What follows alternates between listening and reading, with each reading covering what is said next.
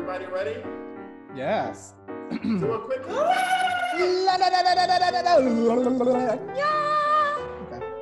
You didn't do anything.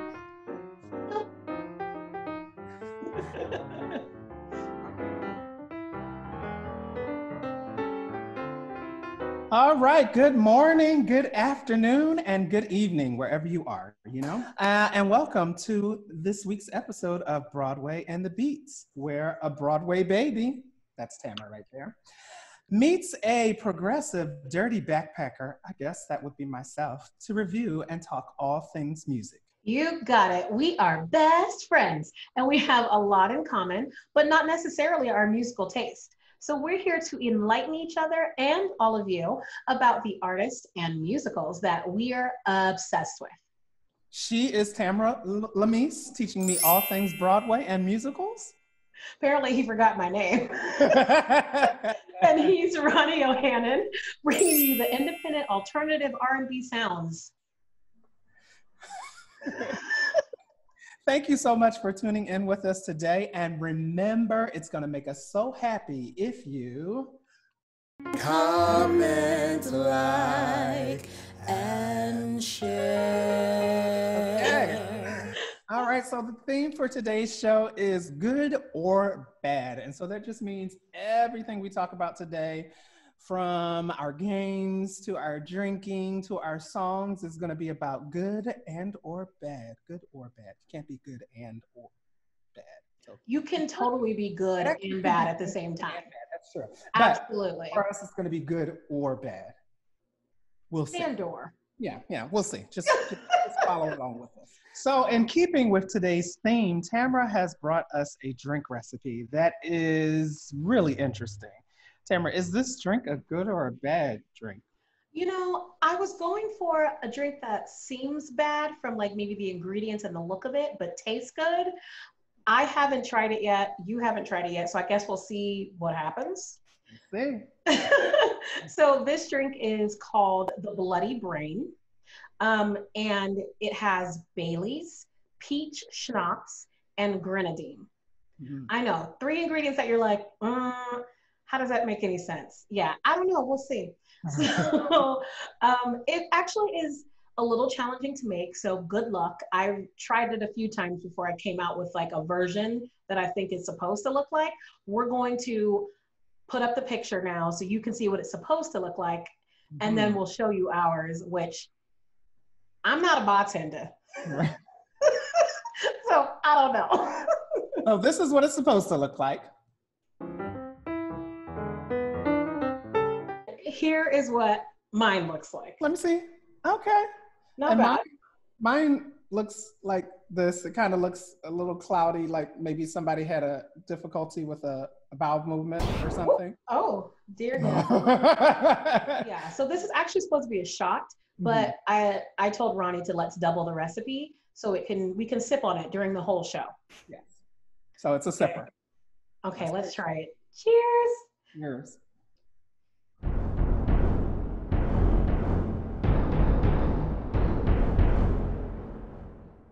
It's not bad. It looks very weird as you're drinking it, but it tastes good, but it's very thick.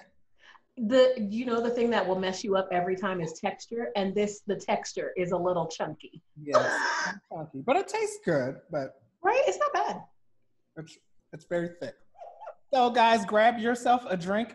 Pause us right now. Go grab a drink. Lord, He's already drunk, guys. A drink. And come through our journey with us. How about we say things that are good aspects of each other's personality, but can be also bad? Because I mean, we've been around each other for many years, and we've seen each other at our best and at our worst. Yes. So, well, I think Ronnie thinks he doesn't have a worst, so that could be a good and a bad. There it is. There it is. All right, so why don't you go ahead and start? Okay. Okay, so you guys, Ronnie is very particular about things, and he brings like his all and excellence and everything to each situation he's in, which is a beautiful trait. It's very aspiring. He motivates me all the time to like give my all to things. However, when we're in a situation, say we're at an Airbnb, and say we're cleaning up the Airbnb to leave, Ronnie is so meticulous. He'll be like, I think that painting was a little bit to the right, and I'm just gonna wipe down the kitchen one more time. Okay, did everybody get their trash? Are you calling me OCD? Uh-huh. Okay. Which is good. We've never been charged, but it's also annoying because there's a level of normalcy. Like, it's not that deep. One thing, I will get my deposit back. Whatever has to happen. Okay, you go. Okay, so for me, oh, that's hard. Okay, so something that is something that is good, but can also be bad. I love you, Tamra. Oh my gosh, you guys, you're watching our breakup. So I guess mine is gonna be in reverse. Something that people consider bad, but can also be good. Oh Lord. Ooh, Tamra, you want to get somewhere on time. And you say, we're meeting at this time. So you might want to give Tamra like 30 minutes before, just if you want her there at a certain time. And it can be a little bit of a problem sometimes, but the good thing out of that is when Tamra gets there, she's gonna look damn amazing, right? She always comes looking good. But we love each other and we deal with our bad and good traits. Listen, we're all human. You can't have the bad without the good, and nobody's perfect. And perfection is boring. So I bring a good time. You bring a good time. Mm-hmm. What's the problem? Yes. The karaoke battle. So since our theme is good and bad, or good versus bad, or good and or bad, I chose a song that has bad in the title. And it's kind of like the theme of the song too is like that. So it's Bad Girls by Donna Summer. I love disco. In addition to my obsession with musical theater, I'm obsessed with disco. But let's just watch it. Talking about the sad girls, yeah.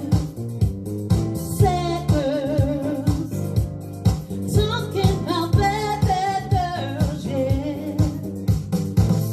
See them out on the street at night, walking, pick up all kinds of strangers. If the price is right, you can score in your pocket, that's nice. But you want a good time. You ask yourself who they are. Like anybody else, they come from near and far.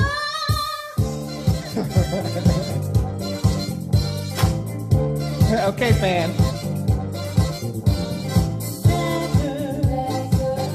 That was really cute. I don't think that it tops my karaoke performance, but we'll see. Oh, it's a competition? Is everything a competition? Absolutely, absolutely. Oh. Life is a competition. Well, then I want to redo. The song that I did for mine was, I used the word good for mine, and I did Good Golly Miss Molly from Little Richard. I'm sorry, who? Little Richard. Little Richard. Since he passed away this year, I wanted to, I saw that on the list. I was like, oh, this could be really good. Mm-hmm. So yeah, of course, that man's range is crazy. So the song is like really, really high, but it was fun. So, you ready to take a look at it? Good golly, Miss Molly. Sure like to roll. I'm gonna need this turban. Good golly, Miss Molly. Sure like to roll. Yeah. When you're rocking and rolling, I can hear your mama call.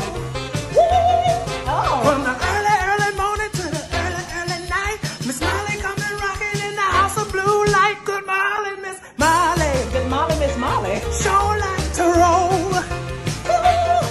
And rolling, I can hear your mama call. Oh.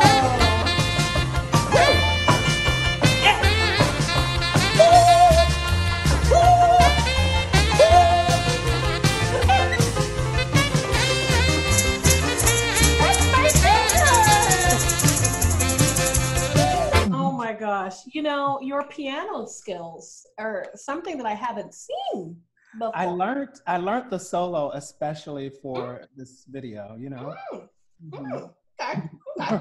So anyway, let us know whose karaoke you liked better. You know, in the comments, DM us, whatever. Just let us know. I'd like to know. It wasn't a competition, but. Well, maybe we'll have to bring this one back since you're making it a competition. Okay, I'm down. I thought it was a casual. Oh, no. Nothing's casual. Oh, listen. Challenge accepted. We're doing this again, friends, just so everybody is aware. And with that being said, let's get to our song of the week. So this week's song category may seem a little bit shady. That's thanks to Tamra. But keep in mind that we only present artists and songs that we really, really love. So there's no shade despite whatever the theme is. So this week's category is bad singing, but good lyrics. So see what I mean. Sorry, go ahead. It's not meant to be shady. And these are not necessarily people who we think are bad singers, but you know, maybe just the consensus out there is that the person in question has not been known for their vocal prowess. They have not been known to be the best singer in the land. They're not the Barbra Streisand. I guess I will start with mine. My pick is Daphne Rubin Vega. She originated the role of Mimi in Rent on Broadway. So she was the very first Mimi. So we are gonna take a look at her performing Out Tonight, which is Mimi's song in Rent. Take it away. I've had knack from way back at breaking the rules. Once I learned the games, get up, life's too quick. I know someplace sick where this chick will get to the play. We don't need any money. Does she normally sing like that? Like, is that her normal voice or? Yes. So, okay, the crazy thing is, and I'll try to say this as quickly as I can. So she originated the role. So, you know, Rent has been going on since the 90s. A lot of different casts and a lot of different things. Everyone that plays Mimi now is not a great singer because that's how she did it and that's how she sings. So if you read her Wikipedia, it says her name and it says Broadway dancer. Gotcha. Okay. It was an interesting song. She did some very interesting things. Mm-hmm.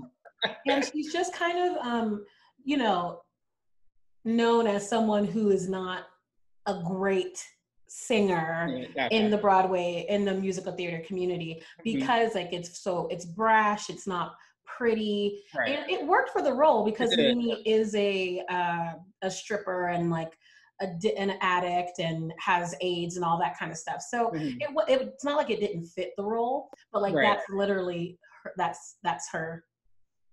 That's how she sings and everything. All right. So I'm going to talk about my song pick of the week. Yes, please. Tell me. So my song pick is coming from this guy named Serpentwithfeet. Well, that's his artist name. His actual name is Josiah Wise. And I pick him not because he has a bad voice, quote unquote, but like a lot of people have an issue with his vibrato. So a lot of people will listen to his vibrato and be like, ooh, it's a little bit too much. But the lyrics are so good. Like the writing that he does to me is amazing. I don't think I know people who write in the style that he does. It's very poetic. It's very much like you're writing a letter to someone. And so it's just, the lyrics are really good. So really pay attention to the lyrics. So anyway, Serpentwithfeet. The name of the song is called Bless Your Heart. Will my ink betray me? Will my stories resist wings and grow feet? And convince men that I'm boasting? Or will my psalms seek the company of lonely breaths? I am here for the theatrics of that video. Right. Ronnie, congratulations. I wasn't bored. Good. Yes, I mean, the imagery is crazy and the lyrics are super poetic. Mm-hmm. Like those are lyrics that you have to kind of read along with sometimes to really get the depth of meaning, which Right. is freaking awesome. That's so dope. But I do get what you're saying about the vibrato. So Yeah. the funny thing about vibrato, it's your body's natural rhythm as you release air while you're singing. A lot of times with like the masses, people don't like vibratos that are too fast or too slow. So like he has a super fast vibrato because it's unsettling to the ear, because a vibrato is notes around the note. So they're not in tune. Right. So that's what makes it, I think, for people who go, oh, his voice is like weird. That's why. It's because, you know, everybody's vibrato is not in tune. Yeah, that's music is it's all about what you like. Music is subjective. It's in the ear of the beholder. He is. Yeah, but I think he has a beautiful voice. Yeah, he does. He does. Yeah. But I just wanted to play that one as an example of what some people might think is a bad. All right, guys. Who do you think won? Who had the best bad singing, good lyrics? Or however you view it.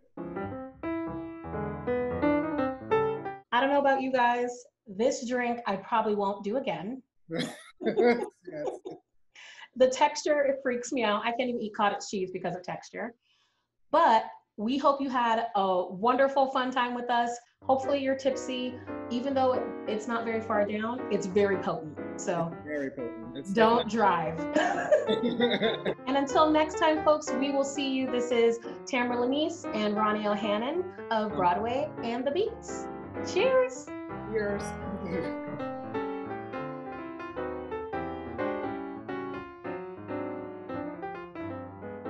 Hey.